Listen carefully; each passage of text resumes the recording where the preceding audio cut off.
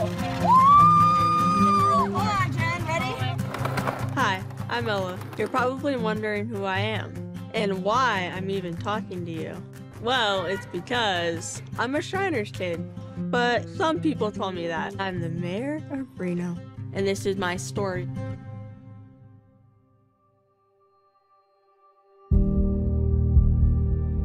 Ella is my third daughter. She was one of the happiest babies ever. She was independent. She liked to sit on her own, play with her toys. She was progressing very normally. The weekend that this all happened, put her to bed, and then she started crying. And it wasn't just crying, it was like intense, something was wrong crying. And Ella goes completely limp. No feeling, can't sit up, nothing. We take her to the hospital. Nobody knows what it is. X-ray, X-ray. Start us on some antibiotics, see if that works. She continues to have zero movement in her body. It wasn't until the fourth day, and this neurologist got out like a needle and started poking at her, and she had zero response. And she said, "We don't know how or why, but this child's paralyzed." It was one of the scariest days of my life. And they came back with this diagnosis of transverse myelitis. Transverse myelitis is extremely rare. It's inflammation of the spinal cord that essentially causes a spinal cord injury without ever having had an accident. So it's a surprise to everybody, and it's pretty traumatic because this kid that was otherwise normally functioning now is essentially fighting for her life. There was no repairing the damage that had been done. There was stopping it, which they did at that point, but we were day 5 or 6 by that point. And so her entire spinal cord had been damaged from the base of the brain all the way down. They told us that she was getting airlifted to UCSF because there was nothing that they could do here in Reno for us anymore. We spent a couple weeks there, and it was probably the darkest moments of my entire life. I so badly wanted to hold her, but she was connected to a million machines, and the nurses there kind of made it sound like it was a pain to have to finagle all that. Their exact words were, "Ella will have no functional recovery and no quality of life." And they had told us that Ella had a spinal infraction and that she wasn't going to grow anymore, and you might as well just let her die.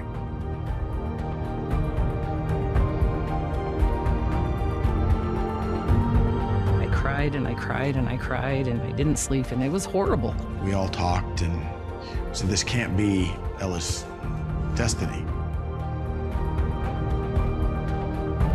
I remember about the 3rd or 4th day after that, they said, "Well, now we're sending you to this place called Shriners." And the minute we walked in Shriners, like that was the day that Ella's life began again.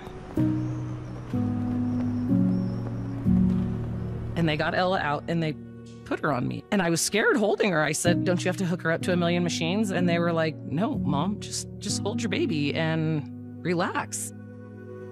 And then in walked Dr. Davidson, who checked her and said good things. Like it wasn't, "Oh, this is wrong, this is bad." He was like, "Oh, she's breathing really well for someone who's considered a quadriplegic." It was the first moment I felt even a tiny bit of hope, because my life before that was that Ella had no life ahead of her.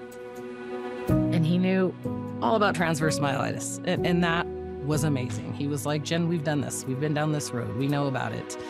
You know, I'll tell you hard things that you're gonna have in life, but we're also gonna teach you how to raise this little girl and give her an amazing life." And it didn't dawn on me till about 3-4 days that that's why I was there. They were there to help me figure out how to raise a daughter with transverse myelitis who was considered a quadriplegic, and to give her quality of life. And this was the first time I was like, oh, we might actually be able to continue on as a family and have a life.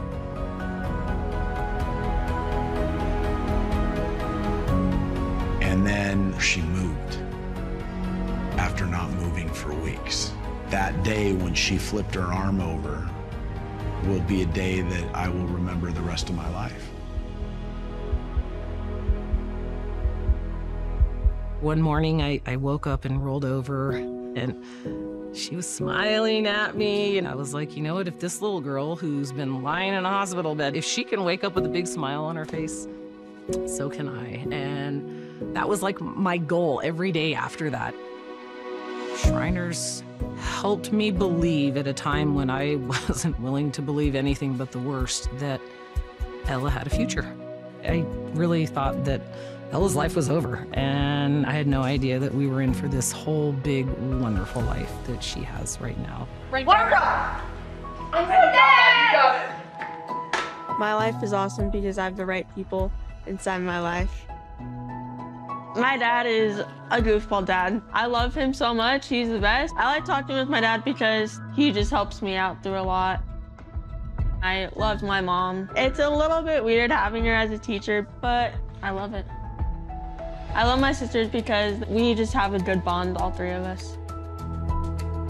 Today, when I see Ella with her friends, I feel so much joy that she's able to do the things that she's doing. Ella does view the world as nothing's wrong with her. Kids make fun of her, and she blows it off. When kids are out running, she's in her wheelchair, she's running. She is a cheerleader on the junior high cheerleading squad. Ella doesn't look at herself as any different than the girl that's doing flips. She is fun and sassy, and the kids love to help her because she is nice and she is kind and she's appreciative and she's fun to be around. When I first walked into the room, it was clear that I was speaking with Ella and nobody else. You know, she's memorable. She's a force. The family had season tickets to University of Nevada, Reno. University of Nevada, Reno at that time didn't have really good ADA places for the kids to be able to move around in a wheelchair or on crutches. Ella and her mom and dad, being who they are, they took on the University of Nevada, Reno in the newspaper and on the television. And Ella was the one that truly hard charged. So she got the nickname, the Mayor of Reno. We'll go places, and I'll have people go, oh, hi, Ella, and we'll walk by, and I'll say, who was that? And she's like, I don't know. Okay, so everybody knows Ella. I always preach to my own children, there's nothing you can't do. And I think what the Shriners organization has given Tony the ability to be able to tell that to Ella and say, there's nothing you can't do, and there's nothing you can't experience. When I look to the future for Ella, I know that whatever Ella puts her mind to, she'll get done. When you have a kid that has anything going on, being able to feel enveloped in love and know that people are looking out for you, that they care, that they're financially going to take care of you, it just makes it so that other part, you don't have to worry about that, and that really matters. It's good organization. I love Shriners because they made my life awesome. I'm excited about the changes that are coming, and life is really good right now.